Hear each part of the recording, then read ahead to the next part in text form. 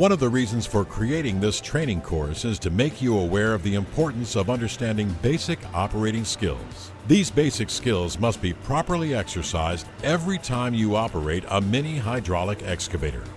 One of the fundamentals of safe operation is knowing how to properly enter the excavator. Watch as this operator enters the cab. He faces toward the machine as he enters it and uses 3-point contact, 2 hands and a foot, or 2 feet and a hand at all times. Never use the controls as handles. Once in the cab, he eases himself into the seat. Before starting the excavator, you must do the following. Adjust the seat and adjustable wrist rests for comfort. Fasten the seat belt.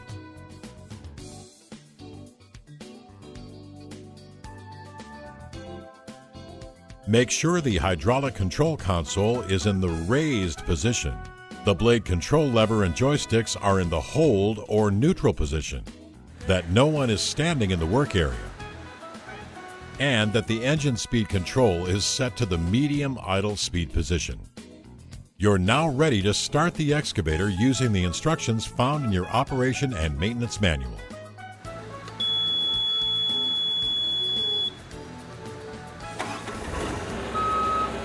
After the engine starts, reduce engine speed to low idle and allow the engine to warm up for at least 5 minutes. During the warm-up, look at the monitoring panel to make sure all excavator systems are functioning properly. Read your operation and maintenance manual for a detailed explanation of each gauge and indicator.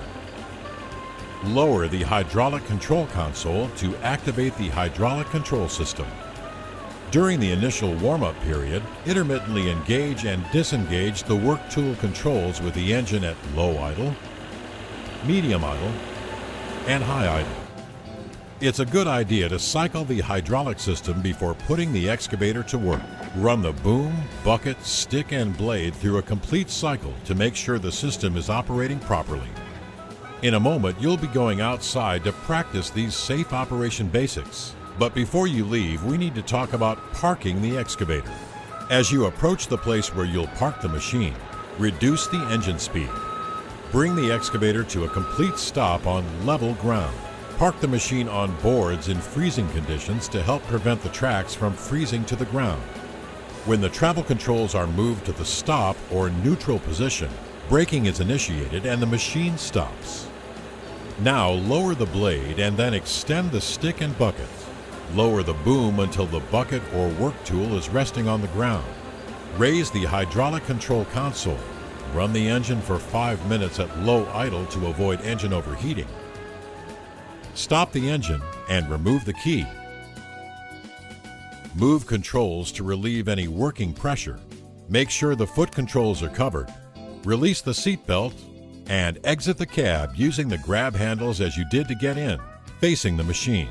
Always use 3-point contact, 2 hands and a foot or 2 feet and a hand at all times as you exit the machine. Never jump off the machine or use the controls as handles. Never, under any circumstances, leave the operator's seat while the engine is running. Accidents can happen, like bumping a steering lever.